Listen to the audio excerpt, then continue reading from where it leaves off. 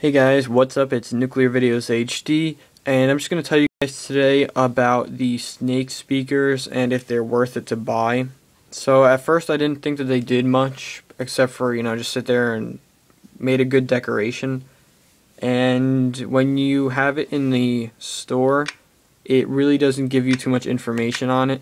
It just says it adds, your basic premium bonus. But apparently it can draw the snakes to it.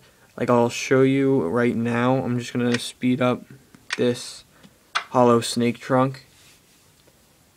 And I'm going to release all the snakes and play the speakers. And most of them will go up to the speakers and just, sit there and like sing, I guess. I don't know. And that will let you to just whack the crap out of them. And once the speaker's music turns off and it returns back to its normal thing, all the snakes will go and they'll start running away.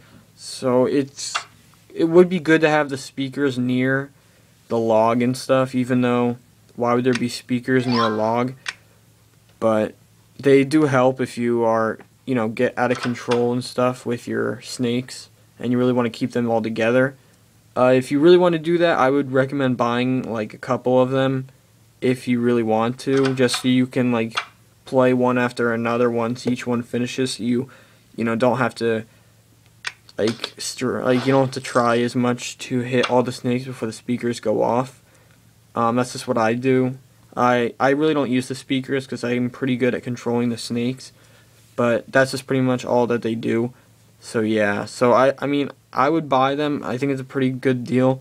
Plus it's a pretty cool thing to have and a pretty cool little piece of memorabilia from The Simpsons. And if you don't know what it's from, pretty much they use the speakers to draw the snakes into the Simpsons house using the bass from Barry White's song. So yeah, and they just put it on the ground so the bass would just go into the ground and apparently attract snakes and stuff. So yeah, so that's pretty much all that the speakers do. And for 50 donuts, they are pretty helpful. They have some kind of animation, and they add a bonus. I mean, that's a lot of stuff for just 50 donuts. I mean, if you have donuts to spare. If not, then you don't have to buy them. Just saying that'd be a pretty cool deal and just a pretty cool thing to have. I'd probably just buy one, just to have, I'm kind of one of those people that just wants to have everything that they've ever released in the game, so obviously I bought it. But yeah, so that's pretty much all it does, and a lot of you guys maybe didn't know that because I didn't know that before I saw the post on the Simpsons tappedOutTips.com. So yeah, so that's pretty much all they do. Thanks for watching and subscribe.